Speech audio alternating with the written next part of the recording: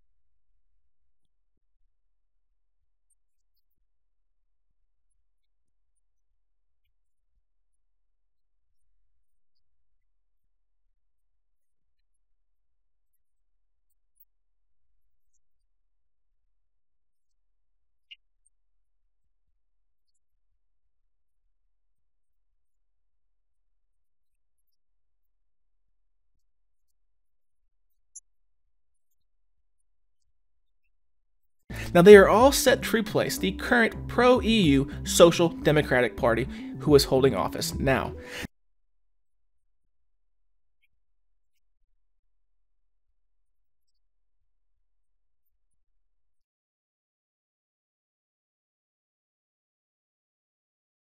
Now, the slogan they ran under was Slovenia First, which might sound a little familiar if you know anything about American politics.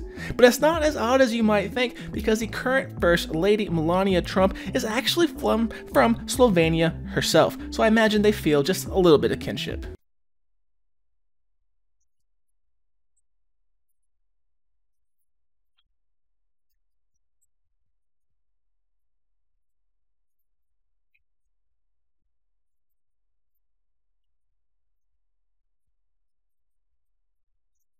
Now, as stated, the Eurosceptic SDS party pulled in a full 25% of the total vote, and coming in second was another Eurosceptic party, the LMS, with 12% of the vote.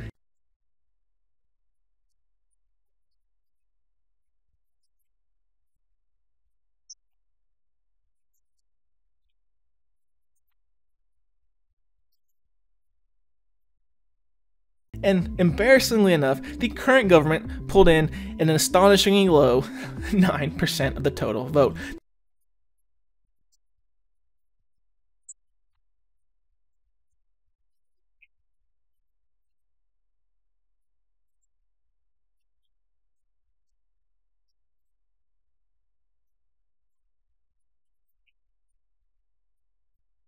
Now, of course, the real problem here is going to be in forming a working government. In total, 9 parties won enough votes to have a seat in government.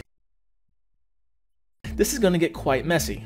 Now, just to illustrate why migrants are such an important topic in this country, you have to understand this is a relatively small country with only 1.7 million eligible voters. Now, just last year, 500,000 migrants passed through the country. That's almost a 1-to-3 ratio. That would make anyone nervous, at least I would imagine so.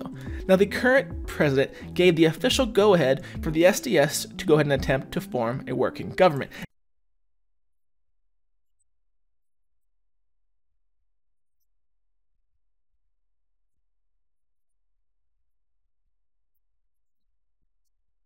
As if he had a real choice. In fact, listen to this somewhat arrogant quote. Now, I am not obligated to award the mandate to the relative winner of the election, but I will do so because I strongly believe in democracy. I mean, that's pretty pompous.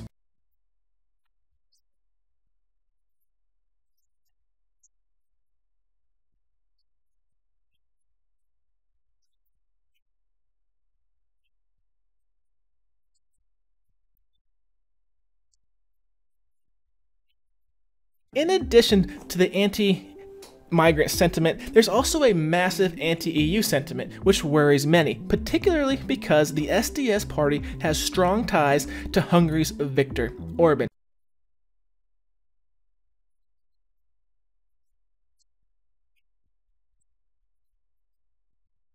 And now we all know Hungary, they are one of the few countries to assert their national rights against this unelected bureaucracy that is the EU.